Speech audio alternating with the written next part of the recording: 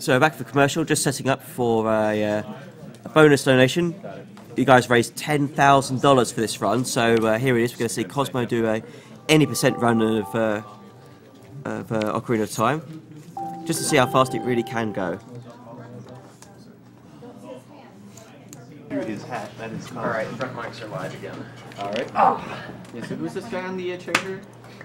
Shout out to last year's hat. Oh my god, is somebody in chat asking for what's your PB? I've done 518 on the 100%. 518? This one we got trolled really hard with the fish. Oh, good. And we did add, and Dempe, and I did add the blind folded Right, yeah. for a couple minutes there. Got an extra heart piece in there for you. Yeah. What was the second place for the file name? So we haven't had anything new come in, so it should still be the same one. Beef jerky, so it's BFJERKY, all caps. Wait, what is it? BF jerky. BF jerky. We good? Yeah, that menu moves really Alright, fast. 3, 2, 1, go. Alright, what's up everyone? You just watched Runner Guide, destroy 100%, collect everything in the game. This is the speedrun where you beat the game as fast as possible, and it's kind of been quite a story how it's come to be this way. Years ago in like 2005, it was mostly natural route. You would just kind of go through the game, you know, in the order intended. And then people realized, oh, well, we could probably skip the Lens of Truth if we like memorize the Wasteland. So then you could like skip the Lens of Truth and, you know, get through the Shadow Temple without the lens. And then more things got discovered. And eventually, this guy named Akrite found this thing called the Trials skip, where you push this statue against the wall, and you can get through the wall and get up Ganon's tower without beating the 6 like mini dungeons. And we call those the Trials. And that was kind of like the first major skip in the game. And shortly after, like, there's a whole group of people all trying to discover stuff at the same time. They were all in the Speed Demos Archives forums. There's basically like Ocarina time threads that have like hundreds and hundreds of pages that go way back, and like there would be new posts every single day. I remember I was like really, back then I was just like a lurker. I was just like, man, like this is cool stuff. I would just like read the threads every day, like, oh, what are they gonna find next? Because you know it's like such a cool game, and I'm like really fascinated personally, and I know a lot of people here are as well, of like the huge number of like things you can. Like the interesting things you can do in different games, and like seeing what's actually possible without cheating. And it's been quite a ride. In 2006, Kazooie, he's from Finland, and he found a ton of stuff, including Shadow Temple Early, which when you get to the Shadow Temple Early, that was something on its own, just because you could get hover boots and start destroying the other dungeons with the hover boots, which you're not supposed to have yet. And then after that, people realize, wait, if I beat the Shadow Temple early and I beat the Spirit Temple, it gives me the light arrows. So that actually skips 3 dungeons. You'd still have to go through the Forest Temple to get the bow. And for a while the game was kind of like that, beat the Child Dungeons, do Shadow Temple early, and then beat the Spirit Temple as well, and get the bow. And so that skipped a couple dungeons plus the Trials. And then later on, a bunch of stuff happened all at once. Like this is where it was all like the glory days. Like everyone's going in full, like trying to find all sorts of crazy stuff. And Kazooie also found this glitch called Bottle Adventure, which let you catch different bottles or catch stuff in your bottle, and you can get a bottle over where your sword is supposed to be. And it's a really crazy glitch where instead of a sword you have a bottle, and you catch stuff, and every time you catch stuff, it writes the value of the item you catch like somewhere else that's not supposed to be. So you could literally catch bugs with a certain item, and it would write the medallions into your inventory without ever going to the dungeons. So then that was like the fastest way to beat the game. And then Kazooie and AKA found this skip called the Door of Time skip. It's one of the most famous skips in all the video games. That skip skips the child dungeons. This skips the entire child section. And so using all that stuff together, basically you would just skip all the child dungeons, go adult, and then go through the trading sequence to like catch stuff in bottles, which would write stuff into your inventory. And you would write the lullaby, which lets you get the magic. Then you'd write the medallions, and then you'd also write a quiver. And so with those items, you could shoot the light arrow at Ganondorf to defeat Ganondorf and then get to the end of the game. And like for a really long time, we were like, that's it, man. Like, there's no way we can there's no way we can break this game anymore. There's a bottleneck at Ganondorf. Like, you have to get past Ganondorf, so you need light arrows with magic, usable magic, and a quiver with arrows. So like, there's nothing else you can do. And it actually was kind of complicated because there was actually a lot of different routes involving like what's actually the quickest way to go about that, and it did take quite a while. There's like different discoveries found, like getting to the pond without using the hook shot was necessary, and like there's a lot of stuff that was discovered along the way. But eventually, last year, someone named Christian F23, he was in the water temple, and he was trying to skip the cutscene after beating the water temple. And what ended up happening was, for one frame, it was possible to skip the cutscene, and no one had realized it before. And he was like, "Wow, I wonder if this works in other places." And he tried it in all the different dungeons, and it turns out that after he tried it in the fire temple, it warped him to the forest temple, which was really crazy. Right there, I did a Navi dive to get out of the forest early without beating the Deku Tree. I'm going to be heading to Kakariko now. But anyway, on with the story. So yeah, it was kind of like, what the hell? You can go from the fire temple to the forest temple? That doesn't make any sense at all. And that night, we all like got on Skype or whatever, and like we all just spent hours and hours and hours trying to like mess with that glitch because it was so weird. And we went back to this older glitch that a Krite did with Frore's Wind, where you would warp to a certain place in the game, and it turns out we can use that to like warp to like all over the game, like because you would interrupt beating a dungeon, and then you would use that warp in order to go to like somewhere entirely you're not supposed to, and there was crazy unpredictable results. You can actually warp directly into a beta cutscene that wasn't removed from the game, and it's really like we were just like going crazy, and for a while we thought that we figured it out again because there was a way to warp from beating Dodongo's Cavern directly into the credits. So that was like, wow, we did it, we skipped Ganondorf, we got past the bottleneck. And some people, like, this was pretty crazy for some people, because some people thought that, like, is this really beating the game? Like, he didn't even beat the final boss, you just, like, go right to the credits. But, like, it was really interesting and really cool. And so for a while, like, oh, well, this is it, man. This is, like, the final thing. So ZFG, shoutouts to ZFG, he did, like, over 600 attempts and tried to get, like, a really, really good run of it. And he actually did. He got, like, a really strong record in that. And that run took about 47 minutes to beat the game, from the beginning to warping to the credits. And so we were like, wow, you know, like, 47, that's, like, huge, right? And, and then this run came along. Basically, what happened was, someone did the math. Someone named Rob Dog was looking at the table of entrances in the game, and he did the math, and he figured out that there was potential for an even faster way to beat the game. And then someone named Sockfolder tried it out, and it worked. And so that's kind of what this run's going to be, and you're going to see the new fastest way to beat the game. And it's almost like, once again, the game's finally been solved again, but it is Ocarina of Time, so, you know, it's, who knows, really. Yeah, seriously.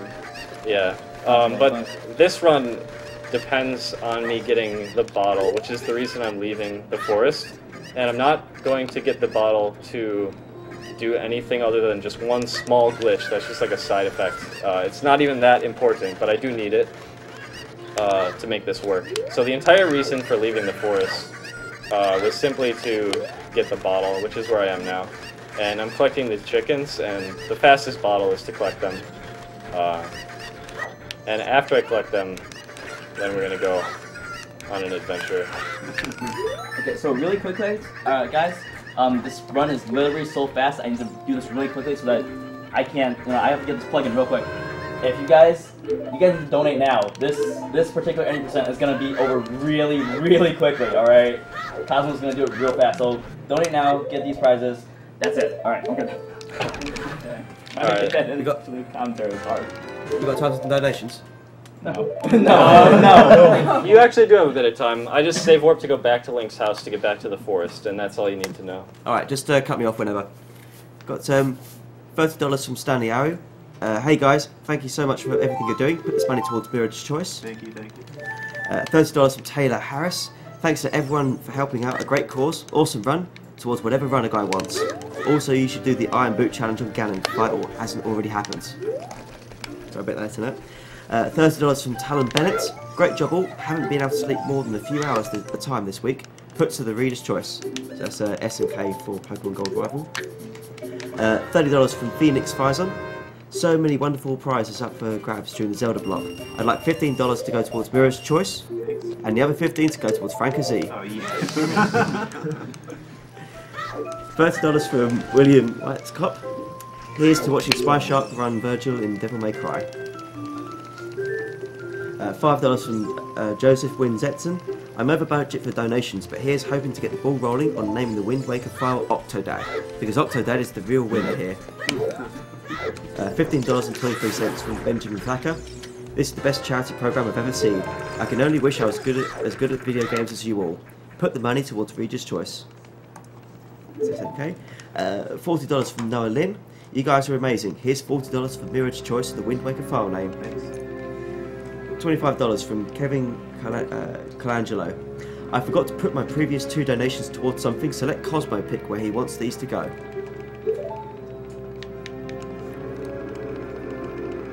Cosmo? Any choices, Cosmo? Oh, Mirrod's Choice for Wind Waker file name. Thank you. Alright, so, as you saw, I bought the shield, and now I'm heading into the Deku Tree, the first dungeon. Kind of as intended, except that I have a bottle with bugs in them. And that's the only real difference. And so now I'm going to go through the tree. The Deku Tree is actually like the most technical dungeon. There's actually like a lot of very difficult things happening all at once. So right here, like I'm going to oops, yeah, that's the first one. So I was supposed to pause the game and equip my stuff here. And then if I pull out the stick right as I climb the vines, it skips the text, but unfortunately I ran into the text. That's a very minor time saver. There's basically like a lot of minor time savers here. Another thing you have to watch out for here is these skull slits on the wall. I'm trying to avoid them looking at me, and pretty good luck. This guy's kind of, yeah, okay. And then right here, what I want to do is break the web and then get down to the basement.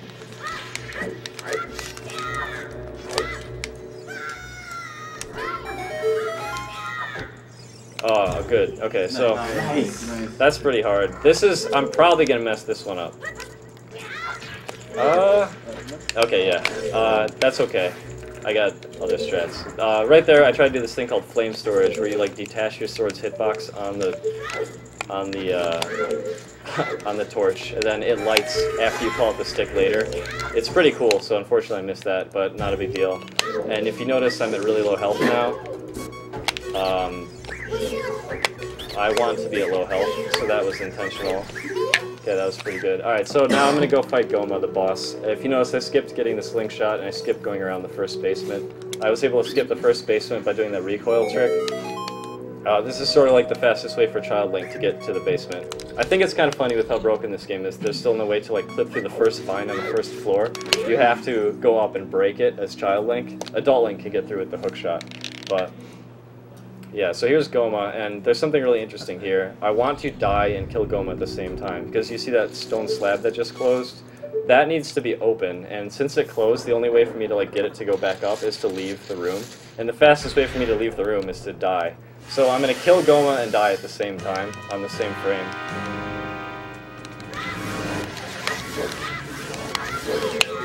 Okay, so now Goma's going to die, Link's going to die, and it's going to send me back to the beginning of the tree. And then I have to make my way back into the boss room again. And the reason I'm even going here in the first place is because of the blue warp that spawns after Goma dies. That is the key to beating this game ridiculously fast. And keep in mind, this method, like I was saying, this took years and years, over 10 years, like 13 years to discover how to do. So, you know, you never know what you'd find in games if you put enough time into them. So now to get down, I'm doing this thing called the Mega Side Hop. It's a one-frame side hop thing. You recoil and you keep a bunch of speed. That was... okay, yeah, I could have gone a little bit faster right there. I jump slashed too early, but like that was still pretty fast. So as you can see, like the deck tree, it's pretty technical. It's like you wouldn't expect that out of a Zelda title, especially a 3D Zelda title, to be fast-paced like that. But this is where the true magic's gonna happen. And right here, I'm gonna recatch the bugs in my bottle. And I'm doing that so I can do a glitch called Ocarina items, which lets me like play a fake ocarina with one of my items. And I'm also gonna be in a specific position. Okay.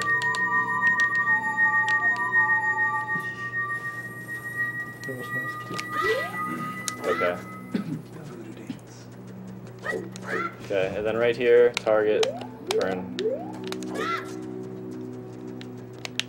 Okay, so what that did was it took me.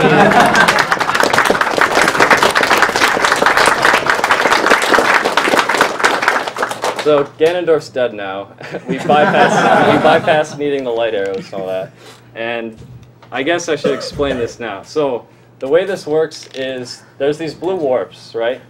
What they do is they send you to a certain location, and they also set if there's going to be a cutscene happening or not. And basically what happened was you're supposed to step into them, and then you lose control of Link. It plays the cutscene, it takes Link up, then it sets the value that there's going to be a cutscene, and the warp takes you to the correct location. In this case, it should have taken me to Kokiri Forest and played the cutscene of the Deku Tree giving me the Kokiri's Emerald. Instead, what happened was I did that glitch called Ocarina items, and the way that works is, for whatever reason, after you have bugs in your hand and you're in the air, if you press the button for the bug and then you press another button, Link will like play the item that you pressed second like it's an ocarina. It doesn't make any sense really, but that glitch is crucial because it lets you maintain control of Link after the warp tries to take you away. And what's happening is like I got on that pillar in the room and like got on a specific part of the pillar and did a certain like movement pattern so that when I backflipped, the frame Link's feet hit the ground, which would trigger ocarina items, is also the same frame that triggers the blue warp carrying me up.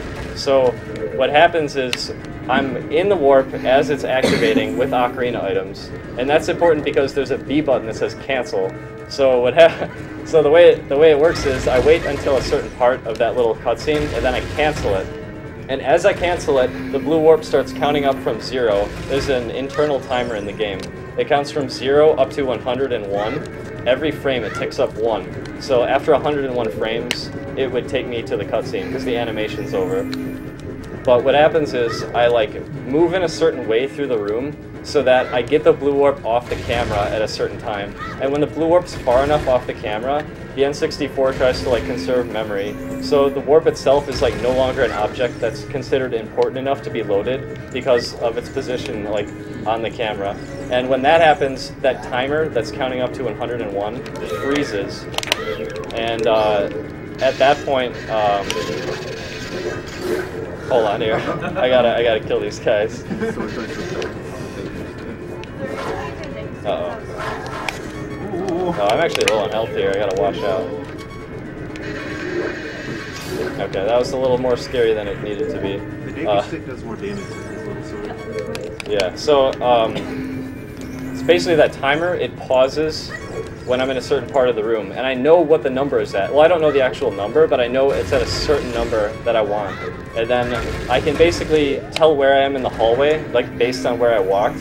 And when I do that, I can like turn the camera and load the warp for an instant, which will get it to tick up a couple more times as I do like the 180 camera switch. And that gets the warp to be the correct number so that when I walk through the door, and I have to walk through the correct part of the door, but when I walk through the door, it counts up to the final numbers and hits 101 as its value. And on the exact frame that it hits 101, it loads the Deku Tree basement. And this is kind of how this whole wrong warping thing works, is because it knows it's supposed to load a cutscene, and it also needs to load the basement. And the way they did it, the way they handle cutscenes after you beat a dungeon, is that it adds a value to the location. So instead of Kokiri Forest, it's like Kokiri Forest plus 5, 5 being the cutscene it needs to play.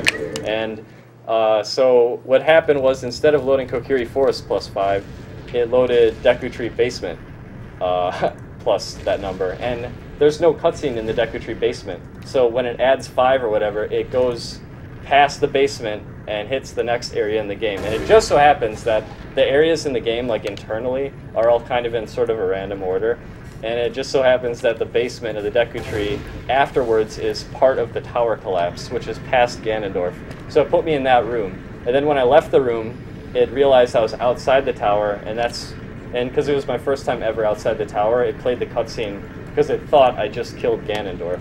So Ganondorf dies in front of you, Child Link, and you walk through the escape, and you get down to the bottom, and then here's the showdown with Ganon. And this is, it's faster than warping into the credits, which is possible, like I said earlier, but it's hard to say if this run's ever going to be any faster. There is a crazy theoretical tool-assisted only method of going down the tower. You'd have to get the slingshot and then shoot the ladder down in the Deku Tree, and then when you wrong warp here, one of the iron bars are open because it preserves the dungeon's temporary flags when you wrong warp. So one of the bars would be open, but the problem is the only way to fall down far enough without the game detecting that you jumped off the tower is to get hit by a falling rock in midair. And you'd have to do that twice, and all the rocks are randomly generated. So there's no way for a human being to do that skip with the slingshot thing. But that would be like a theoretical tool-assisted only way of doing this faster. Also, if you notice, when I was fighting the Stalfos, I used this glitch called the Infinite Sword glitch, which I'm sure you saw many times in Runner Guy's run. It basically lets the sword be always out and active, and I use the Deku Stick because it's actually as powerful as the Master Sword, and that's true of Ganon as well. So I'll be using the stick on Ganon as he knocks away my puny little sword. There's one kind of tense moment right at the beginning of this fight. I have to get Infinite Sword Glitch off of Navi targeting Ganon's head. If I don't get it, I'm going to run like hell, because Ganon will kill me. I only have one shot at getting it. If I don't get it though, I can get it again, but I'll have to be kind of careful about it. So I want to just kind of focus right here. It's also extra hard too, because I have to use the C stick to hit C up, and it's frame perfect. Yeah, I guess so. Got it.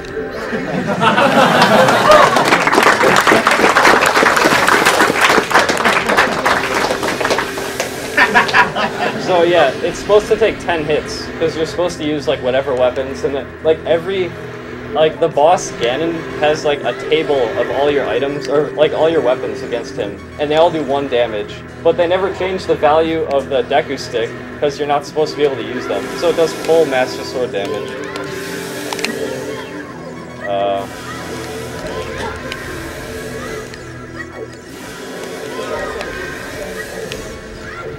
You could skip Deku Stick, but there's no point.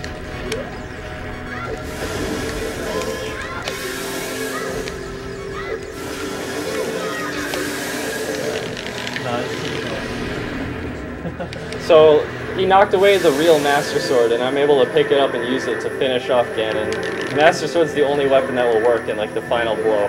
So it's convenient that it gets knocked away, even though I never had it, and I can pick it back up. And the game considers you to have And time. 22:38. Awesome.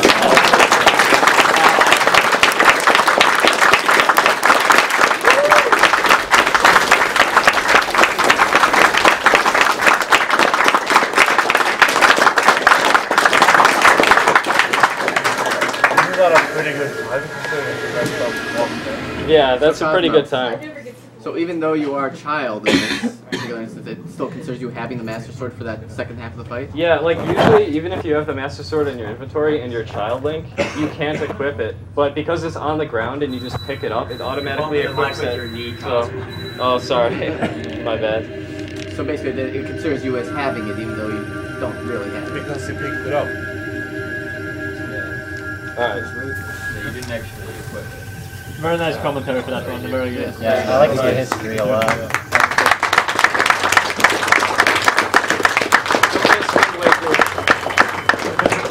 Just gonna